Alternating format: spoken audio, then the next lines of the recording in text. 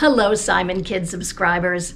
My name is Sandra Neil Wallace, and I'm the author of Love is Loud, How Diane Nash Led the Civil Rights Movement, illustrated by Brian Collier.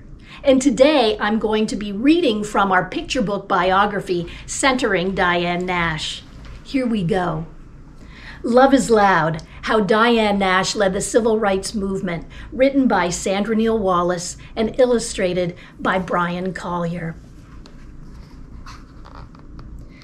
You arrive in the spring of 1938 on the South Side, when Chicago's leaves unfurl emerald green like your baby girl eyes. Celebration, jubilation. Your parents baptize beautiful honey brown you, Diane Judith Nash. They're first Chicago born. No way they'll raise you down in the segregated South like they were. True, Chicago has sides, but in your house, your parents don't talk about divides, hoping you know only love.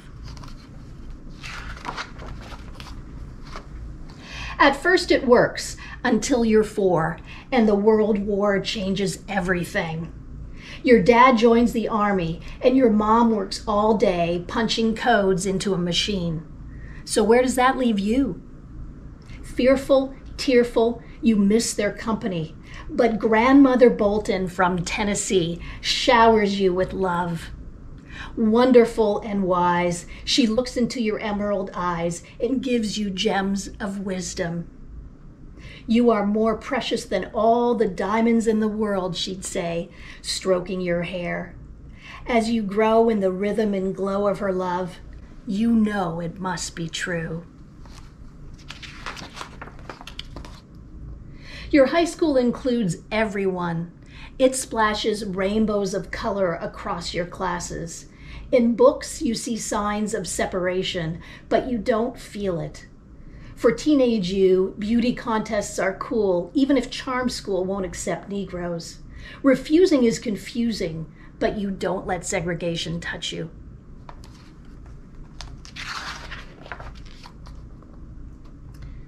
Then you move south to Grandmother's Tennessee and Fisk University. Your Nashville friends take you to the fair, where the air is filled with sticky sugar smells of cotton candy, and suddenly you see it up close, between roller coasters roiling and corn dog fryers bubble boiling, 2 signs for bathrooms, white and colored. Cheeks burning from the heat of humiliation, now you feel the sting of segregation. Your friends tell you it's always been this way. They say to go along to get along, but you won't follow the rules if the rules are wrong. Your grandmother raised you with the rhythm of love, and it echoes in your heart. Proud to be beautiful honey brown, no way a sign could say that you are less. Defiant, determined, tough as candy apple coating, on the dusty midway that night, you vowed to change wrong into right. Yet everywhere in Nashville Square, signs say white only and colored only. You can't drink from the same water fountain. You can't go to the same school, and you can't eat at a lunch counter. For you, this is the worst, a burst of indignation. You are all about love. You don't want to be arrested for eating at a lunch counter, and you will never go along to get along. So what can you do? Confident, compassionate, before class in a church each day, you and a group of students pray and learn about change in a peaceful way. At first, you don't think it will work. Can you really end segregation with love? You practice sitting at an imaginary lunch counter, calmly ordering food. You promise not to be rude if someone shoves you off your stool, and if they throw sugar in your hair, that you won't care. You grow so strong, so determined, so convinced about love. As snow swirls above you and paper hearts fill shop windows that February day, you lead the way to Nashville's lunch counters. Seeing 21-year-old you sit down with your pearls and your books shakes the cooks and the waitress. She breaks plate after plate as you wait to be served. Inside you shake too, hand sweating, never forgetting the danger, the fear of being arrested for ordering a sandwich. Your family is also afraid of what can happen to you over lunch. They worry you've gotten in with the wrong bunch. But you stay brave. You won't cave. Sit-in after sit-in, as hot coffee burns and sugar turns hair white, you focus on love. And when you get arrested for ordering a sandwich, more students fill the seats each week, 100, 200, 300 strong. Then one April morning, a warning. A bomb explodes, loaded with hate because love is winning.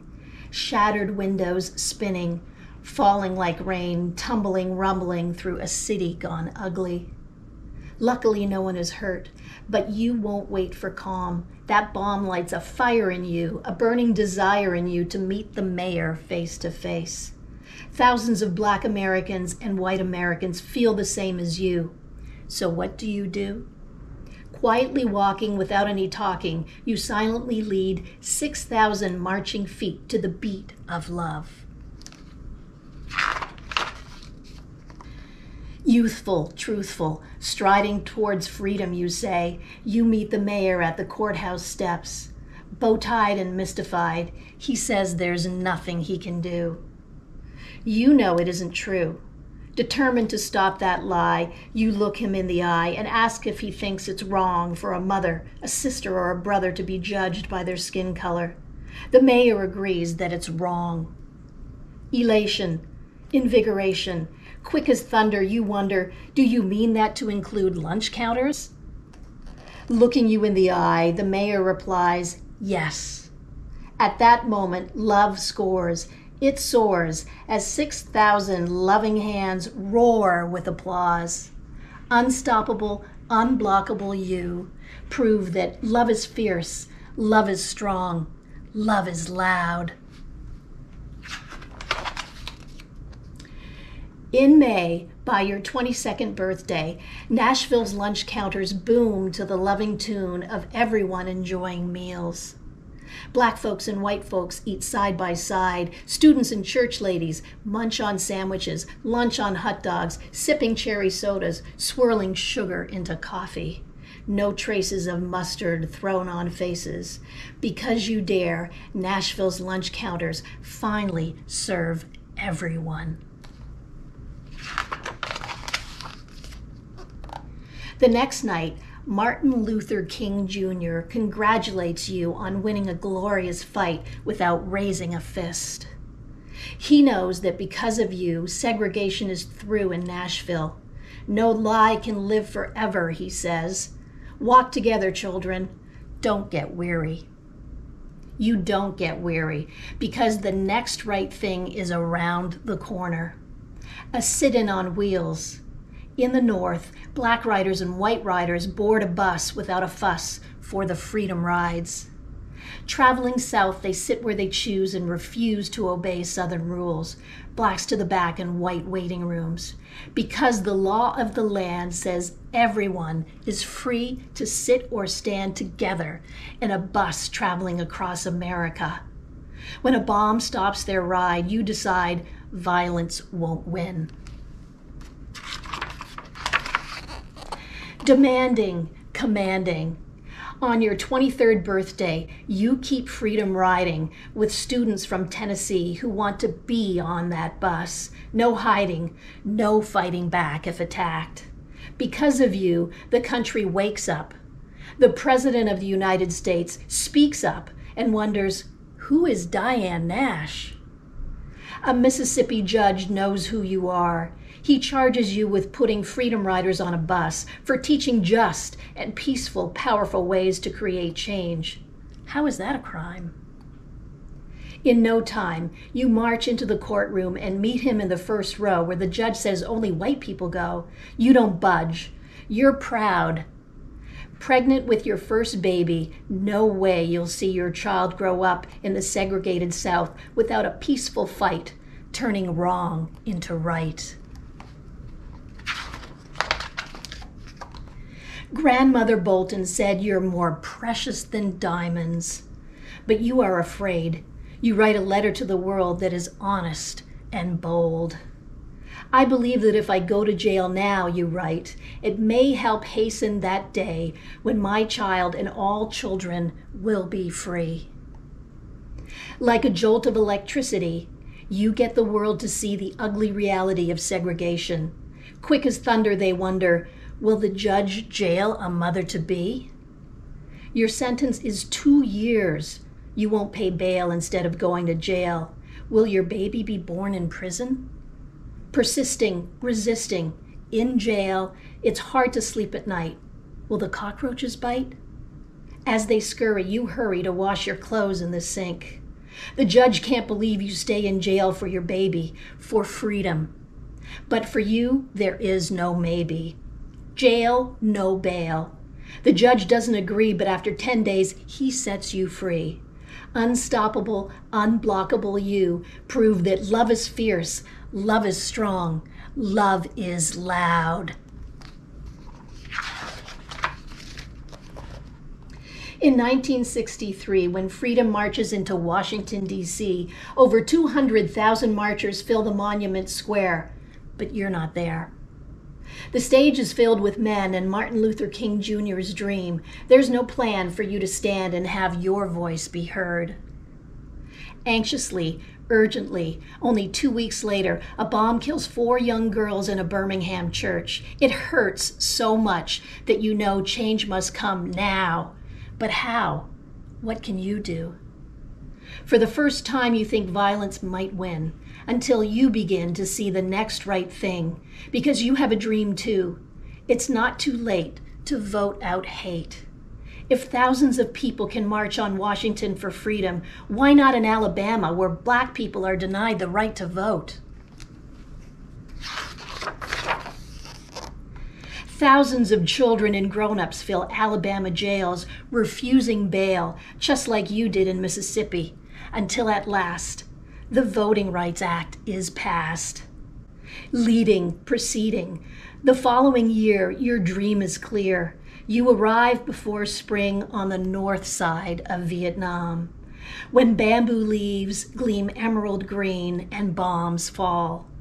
You meet that country's president. You greet mothers, sisters, and brothers, babies beautiful honey brown, and begin talking peace, not war. Back home, things are different from before. On Chicago's south side, your mom decides to spread love too, handing out peace pamphlets because of you.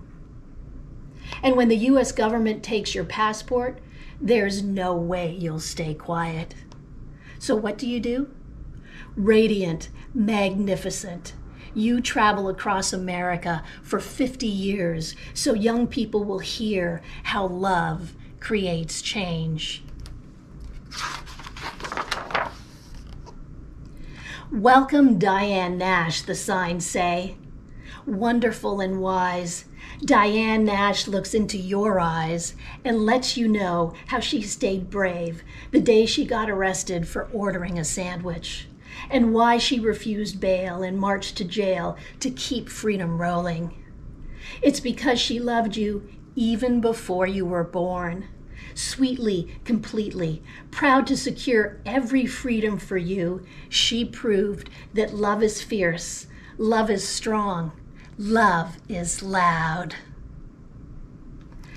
And if you continue to the back of the book, you can get more information on Diane Nash, including historic photos, a timeline, video links, and more information on how Diane Nash became the recipient of the Presidential Medal of Freedom, the highest civilian honor. And you can visit my website at sandraneilwallace.com to download a Love is Loud discussion guide. I want to thank you for letting me read with you today a story about civil rights leader Diane Nash. And remember, you can watch more read-alouds on the Simon Kids channel.